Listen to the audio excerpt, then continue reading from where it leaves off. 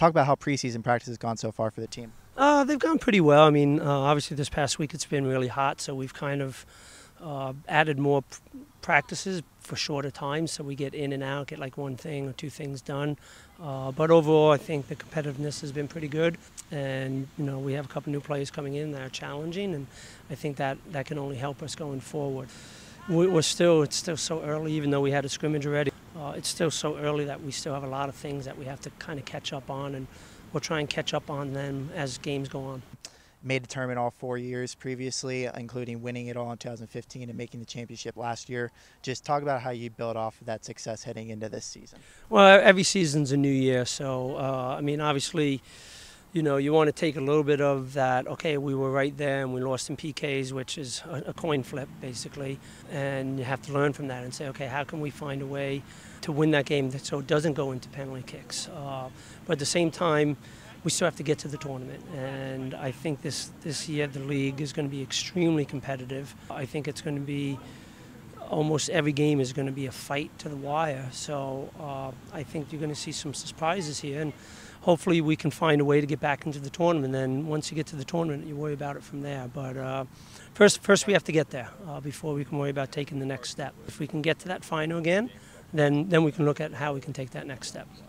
Talk about just where you think the state of the league is and where your place is within the Northeast Conference. Oh, I think it's getting better and better every year. I think one of the things that's happening is, there's been a lot of quality coaches that have now joined the ranks in the NEC, and because of that, they're rising their programs up. And as I said, I think you can just look at how the games have gone in the past year. They've gotten much more competitive, and I think that means that you have to be ready, and the fact that we were picked high just means that more teams are looking after us. I mean, I'm not going to read too much into what the rankings are because it really is a brand new year. You can't say it's going to necessarily continue what you did last year, but you hope it does. But at the same time, it just means that we have to be ready every time we step out on the field. Talk about the return is just what you expect out of them heading into this season.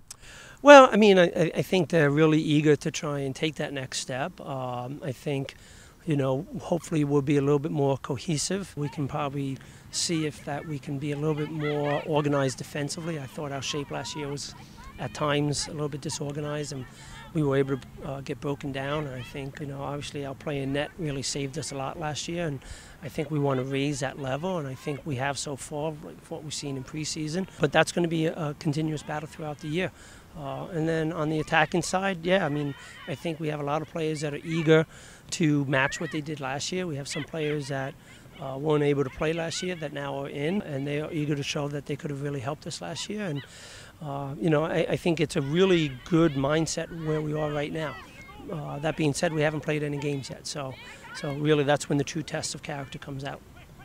You also have 8 freshmen that are joining the team for this season. Just talk about what those newcomers have brought to the team so far in practice, and then what you can expect out of them for this season. I mean, they're battling for starting spots. I mean, our scrimmage yesterday, we scored 2 goals, and they was both scored by freshmen. So right off the bat, that shows that they're able to play at this level and that they want to compete. So I think the best thing about it is it makes everyone have to be on their toes. No one's guaranteed starting time. No one's guaranteed full 90 minutes. You have to go out and prove it every single day. And to me, that's a good problem to have, not a bad problem. I think if your team can respect that and grow from that, it turns out to be great. If they fight that, then it becomes a hard thing to get over. But we look at it as it's a huge positive because now we know we can do different rotations within the games. We can give rest when needed. We can push when needed. We can play more of an attacking style. We can play more defending.